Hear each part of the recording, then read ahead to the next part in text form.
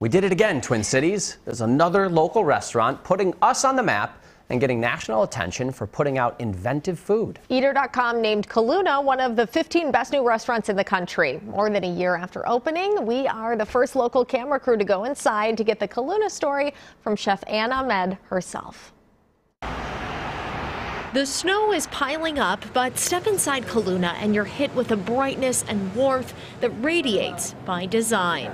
I don't know if anybody would walk in and not have a smile on their face, but I came off a trip of it was a food retreat with all the Laotian chefs around the world that we met up in Laos, and we got to hang out for a week and talk about our food and everything. And so to me, that's where the inspiration came from. It was really like, you know, thinking of being in a luxe resort and feeling like taken care of. This is Chef Ann Ahmed's third Minnesota restaurant, but it's the first that is a fearless representation of her and her evolution. My family were refugees here. Minnesota has always been our home. And so it's like when people ask about, like, you know, the style of my food, it's hard to say that, you know, it's Laotian food because I left at such a young age. And the Laotian food that we're cooking is like, you know, has a Minnesota twist to it, you know. So I like to describe my food more of like, you know, Laotian, Minnesotan, American. But as a young chef starting out, it wasn't that simple. Her first restaurant was in Brooklyn Park. So I literally bought my restaurant over the phone, and that was 18 years ago, and that's how Lemongrass became. And at that time, it was not like, you know, people didn't really know Lao food.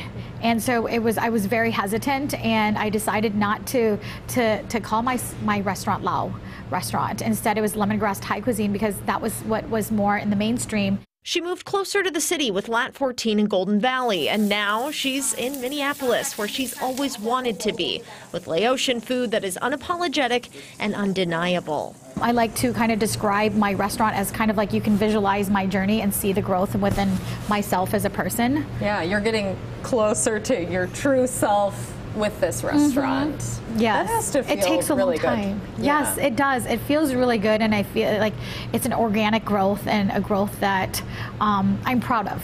Ann's roots and her home of Minnesota meld beautifully from top to bottom. You know, it all seems like it came from a very exotic place, but a lot of it is like, you know, we use local artisans.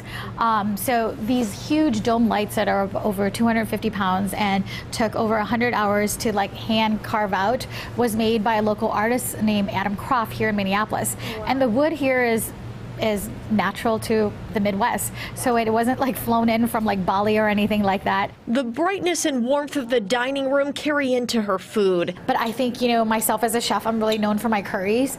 She says the whole snapper turns heads, but her seafood bucatini is a crowd pleaser right now. So we're gonna make some red chicken curry. It's so colorful. Just like you said, the inside of your dining room, like you can't not smile when you're sitting in there. I feel like it's the same with the food, right? You look at it and it just is energizing. Popular foodie site Eater.com likes it too, naming Khaluna one of the top 15 new restaurants in the country. How did you feel when that came out? So it was really exciting, and it was kind of like, oh my gosh, is this, it's like, really, is it really us? To be in that category of like one of the best in America, that was incredible, and I think it's well deserved for the Laotian community and for Lao food. Dining at Khaluna sort of feels like being at a sophisticated friend's house, but Chef Ann really lets you in, and you feel that in her home goods shop that's connected to the restaurant. So I would say like about 80% of the things in here are from my home country of Laos. And wooden spoons are my thing, so I always like to pick up wooden spoons whenever I'm traveling. Even the name itself, Khaluna, means to please, and certainly Chef Ann Ahmed is doing that in her own way. That's kind of like me, and you know, like I'm proud to be Lao Minnesotan, and you know, and it's exciting to be able to have a Laotian restaurant in a city that I absolutely love. Isn't it beautiful? So in that back room where they have the home goods, that shop is open during restaurant hours, but they also do private dining events, and get this, they are even having a wedding soon, Jeff, back in there, like ceremony. Wow. Everything is happening. So the first Khaluna wedding, which they're very excited about. You mentioned it, I'm sure Mike will agree, does look like so welcoming in there, especially with how cold it was outside. I like that contrast you mentioned. I want everything. Yeah. I want the plates. I want the wooden spoons. I want the food. I want the drinks. That's why I said it's like going to your friend's house. It's not this trendy like restaurant like, oh, I would never do this in my living room. You're like, I want to copy everything and I want to live here. They didn't let me stay past closing, but I would. It felt like you were sitting in her kitchen in a moment there. That was cool. Definitely is that vibe. Very, very cool restaurant. Well,